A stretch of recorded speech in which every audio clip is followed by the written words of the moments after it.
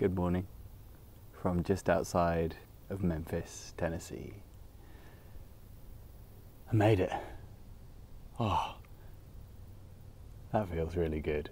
The first thing I saw when I crossed into Arkansas was a fight between 3 teenage kids, and it ended up with one of them going to hospital, and I just thought, oh man, I haven't seen anything like that. The rest of this trip, what's this state going to be like? But it turned out that the folks of Arkansas were so beautifully friendly. Immediately the land flattened out. There was corn and rice and soybean in the plantations, and a lot of water too. 4 or 5 days of really extreme rain. If there was ever a word that described exactly what I do day to day, then this is it.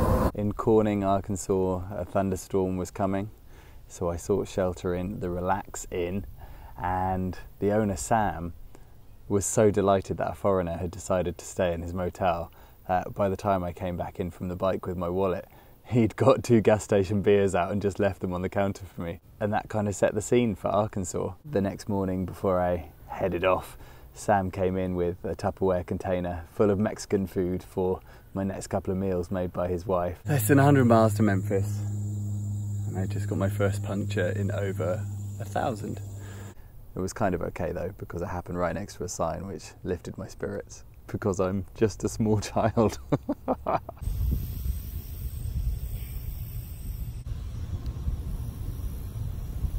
There was one thing on my mind, and it wasn't getting to Memphis, it was seeing my wife. I hadn't seen Ems for over 2 months. So I started putting the word out to a few friends in Memphis, and we settled on a finishing date, which was about an hour and a half after Em flew in. So not only would she be welcomed by a bunch of people that she's already met, but I'd also arrive as well. I told her that I wasn't going to get in till Thursday morning, so the surprise was on. Now I just had to make it. So I continued through Arkansas. Everyone was just super friendly, from road workers to the pilots in their crop duster planes zooming overhead. And then I needed one final big act of kindness to get me to Memphis on time.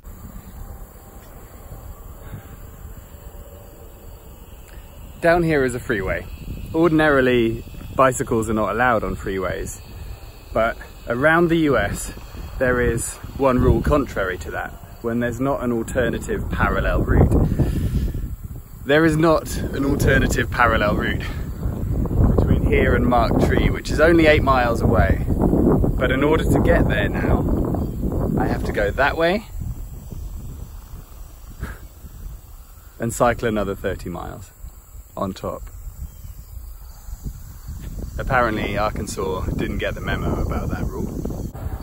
I don't want to do another 30 miles. No. Oh, that's so annoying. So I was just readying myself to ride an extra 35 miles, another 3 hours on my final day, which would have meant I wouldn't get to Memphis on time for this finale and surprising Em. So I was just about to get back on my bike, turn around and head off, when a state trooper drove by, and I waved at him, and he kind of almost just said, nah, we're not talking. Drove on by for 50 meters, then stopped and reversed. Game on. You're going to go across at least 2 bridges. Okay. Where you're going to be probably about that far from the fog line. I tell you what, if I just so happen to be behind you, how long is it going to take you to go across that? Shouldn't take you long. No. You look like you're a pretty fit gentleman. I'm fit now. Well, I tell you what, you get to pedaling. What's your name, sir? Jason Fagan. Jason. But here's the thing, you're going to have to get off at the first Mark Tree exit. 100%. So, well, we'll just get to pedaling. Jason, I love you. Thank you so much. Hey, no problem. Get to pedaling. I'm going to be behind you to make sure nobody. I so appreciate it. You got to get off on that first Mark Tree exit. 100% promise. All right, Dave. I can honestly say I've never been so happy in all my life, apart from obviously my wedding day. This guy is a legend. Quick thank you so much. Anytime. Anytime, Dave, you come around Arkansas anymore, just holler at me. Mate, I'll take care of it. I'm going to tell more people to come this way. All right, here you go. Right, should we get going? Sure, let's do it. Woohoo! Oh, State Trooper Jason Fagan, you are a legend. You absolutely saved the day. You saved my bacon. I was so happy whizzing along the freeway shoulder with him behind me with his lights going. This guy is a freaking legend. Oh, he's just saved me hours and hours of pedaling. Oh, I can't explain how happy I am right now. And made it across, and then it was just 40 miles into Memphis and I could take it kind of easy. Even though I'd been to Memphis time and time again, I couldn't imagine that I'd just ridden almost 1,500 miles across a good stretch of the United States, and I was gonna come in from a different angle to this town that I loved, seeing the Mississippi River, the pyramid in Memphis, that familiar skyline. That feels good. 30 miles left, 20 miles left, 10 miles left. And then I was met by my good friend, Rod Wellington. Oh, I've known Rod for years and years and years. He's an adventurer. He's completed brilliant expeditions in the past. He's paddled down the Murray and the Mississippi. And he's also the first North American person to paddle the entire conjoined Missouri-Mississippi waterways, about 3,800 miles. He got on his bike and came and met me on the west side of the Mississippi on the bridge. So good to see Rod. Going back to the fact that I was trying to surprise Em, she was flying in at that time, but I hadn't wanted to kind of spoil the surprise by showing how close I was to Memphis. So for the last day and a half, I turned my tracker off, and Rod had noticed. Yeah, so yesterday I'm swimming in the ocean, Gulfport, Mississippi, and I can connect with Dave Cornthwaite in Memphis. It's only a 6-7 hour drive. I'm on it, but I wonder where he is. All right, the tracker. Yeah, I gotta check the tracker. He's not even anywhere near Memphis yet, according to this. But maybe he shut it off. So across the bridge we went, down below the Mississippi, flowing fast. We get on there in a couple of days. God, I can't wait for that. And then halfway across the I-55 bridge on this brilliant pedestrian gangway is the state line sign, which effectively kind of runs right down the middle of the Mississippi. So crossed from Arkansas into Tennessee to a proper Canadian welcome. I'm not an official American. Actually, I'm Canadian. But welcome to Memphis, Tennessee! Woo! And then just a couple of miles left, Rod and I came off the bridge, followed the greenway, beautiful path alongside the Mississippi riverside. If you believe in the highest floods, that there's so much water that entire path and park floods. It's underwater, just incredible. Luckily, that wasn't the case this time. And we rode on down, and then Rod went ahead, and I waited for a couple of minutes, just kind of catching my breath, enjoying the moment. And then into the Tennessee Welcome Center, right above the cobblestones where I first came into Memphis pretty much 8 years ago to the day on my paddleboard back then.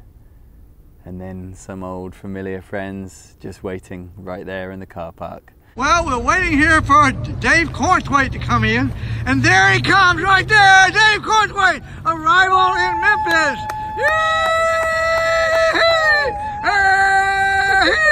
Welcome, woohoo! The same place where I'd started the bike car journey back in 2012, kind of linking in finally with 2 previous Expedition 1000 journeys and seeing all those old faces. The one shame was Em wasn't there. Her flight had been delayed, so I had to wait a couple of hours before our good friend Richard Day picked her up from the airport and then transported her to a nearby bar, where I think it was about time for the final surprise of the journey.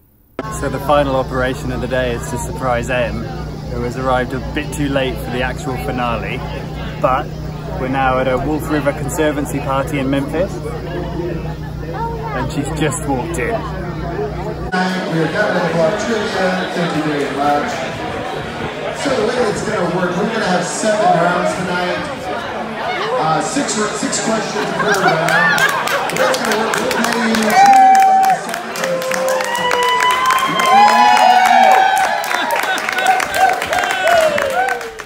awesome to finish, especially surrounded by people that I care for and love so deeply. And another adventure just around the corner. Not 1,000 miles this time, but there's always time to go paddle on the Mississippi River. From the road to the water.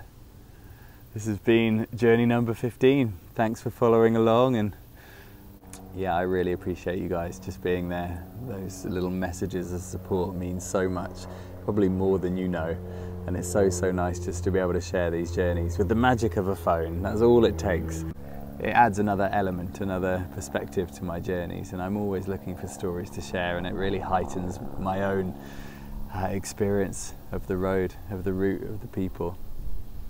I've really enjoyed the last month, except maybe the heat stroke, but of course that led to a different one. I guess the lessons that I've learned is that, you know, a big change in a plan doesn't constitute failure. If anything, it made the journey more enjoyable. I'm so, so glad that I ended up experiencing Colorado and Kansas and Missouri and Arkansas rather than those hot, long desert days. And I've so enjoyed riding on this recumbent bicycle. If you ever have a chance to ride a recumbent, I fully recommend it. It's a little bit wobbly at the beginning, as you will have seen when I started way back there in Palo Alto in California at the end of July, but I'll miss Elvis. But Azub are kindly gifting the Yes Tribe a smaller recumbent bicycle. So if any of you are members of the Yes Tribe and you fancy taking it on a little journey, we've now got a recumbent to give you all that experience as well. So yeah, get on the Yes Tribe group, have a look at sayyesmore.com, and in a couple of weeks we'll get that running. But for now, I'm going to go rest, spend time with my wife and my friends, and enjoy Memphis before the Mississippi calls once more. Ooh. Signing out.